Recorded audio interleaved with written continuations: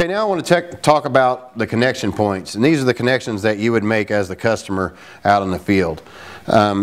It can vary from system to system and manufacturer to manufacturer. Our inlets are going to be on the left-hand side of the unit. As you can see, that's the sediment filter on both units, and you can also see that you can see where it says in on the housing.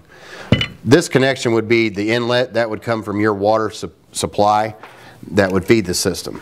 The next connection point is the drain connection point, which would come off this flow restrictor, and that would run to your house drain.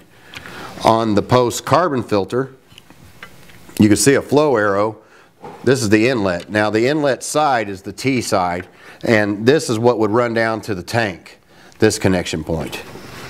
The other side is the elbow fitting that would run up to the faucet or tee off to ice makers and whatnot. This is the final product water, the good water going to your distribution area.